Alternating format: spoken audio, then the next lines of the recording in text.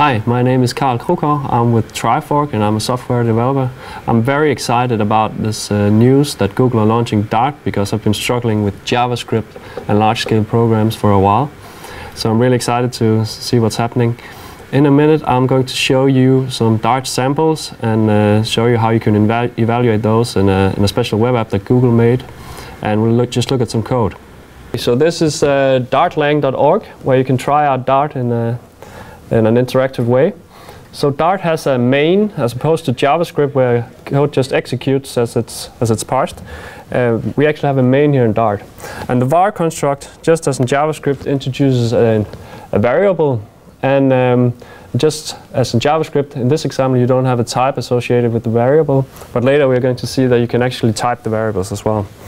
So string literals in single quotes here. And you can have string interpolation using this syntax construct here. So this example is actually just hello world for Dart. And in this web application, you can actually explore the language by pushing this button, which actually runs, sends off the Dart code, executes it, and sends back the result here. So we get the hello world. An interesting thing here is that you can apply typing. So instead of writing var, I can write string. And we can run it again, see it does the exact same thing. And as Kristen was telling you, this doesn't actually affect the runtime semantics of the program. It's just a way to put more information for the compiler about your program. So an interesting aspect here is if I put a wrong type here, say int, which is actually also type, the program still runs, but you do get a warning from the compiler, and it's highlighted here. String is not assignable to int. So this is the point with optional typing in Dart. There's also a construct called final, which is an unchanging variable. So it all runs here. So this is the hello world of Dart. You see here in the tutorial section you also have a notion of classes. So let's try and look at that. So Dart has classes and single inheritance. So when you use the class construct to create a class, and this is a greeter class. And here the var means instance variable. And methods are defined like this, greeter name, and you print. Class instantiation is done with new, just as we're used to with many other programming languages like Java and C#. So this actually creates a new object, so we can try just for fun to put typing there, which is like this. Actually, it'd be interesting to see what happens if I write something that's not a type here. We get an actual warning. So the compiler can give, the compiler is a compiler and there are errors in the language. For instance, a classical example in JavaScript is making a global variable without using the var statement. This will actually give you an error in Dart as opposed to JavaScript, where this just creates or maybe overrides a global variable. So hopefully this is really going to make our lives better and make it possible to do structured programming. Okay, so there's inheritance as well. This, you don't have to do this, but you can do stuff like this. This is the default, so all classes extend object, but we can put it here explicitly if we want, and we can do subclassing if we want. Okay, another thing, interfaces. So Dart has interfaces, which are sort of a smarter version of the things we're used to. Oh, sorry about that. A smarter version of things we're used to in Java, and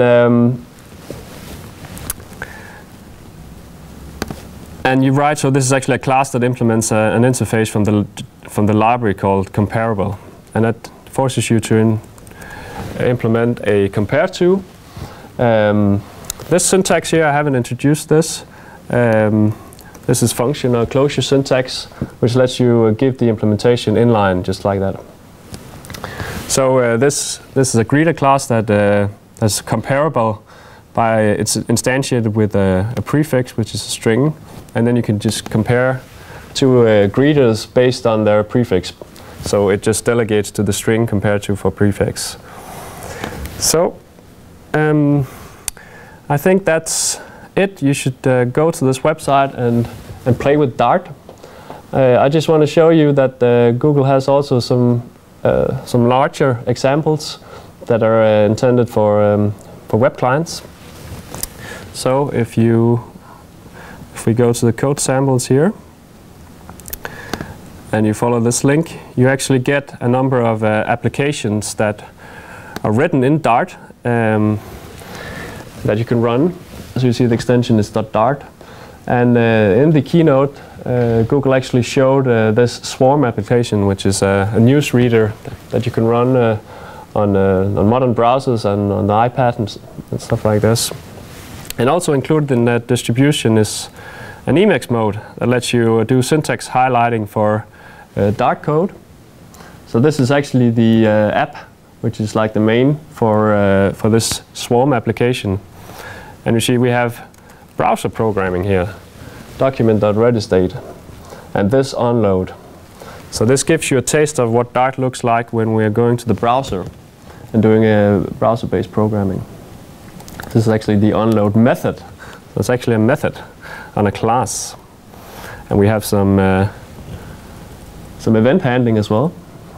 So that's all built into libraries that come with Dart. If you want to try Dart, you should go to googlecode.com/p/Dart, and there are instructions on how to get the source. And I'm very excited about Dart. I've struggled with thousands and thousands of lines of JavaScript code, and Google is hitting this spot on because it is a pain. It is a pain to maintain large clients in JavaScript. And actually Google has done stuff to make this easier for us in the past. For instance, their Google Closure tools is actually what I'm using now to manage large code bases. And it has JavaScript, and then you put in an optional type system, but you put it in comments around your JavaScript code. So I think Dart is actually, it's a workaround, right? You add stuff in comments in JavaScript, and then you make a compiler based on that. But this is like the real solution. Closure compiler is good, but it's a workaround.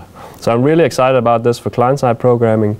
And if we don't know this, but if it turns out this is going to be a platform for Android programming and for server-side programming, and you can have these isolates talking from the client to the server, then this is going to be huge. So I'm very excited, as you can hear, about this stuff. So just one more thing I wanted to tell you is that if you go to dartlang.org, you can download the language spec, and it's only 78 pages.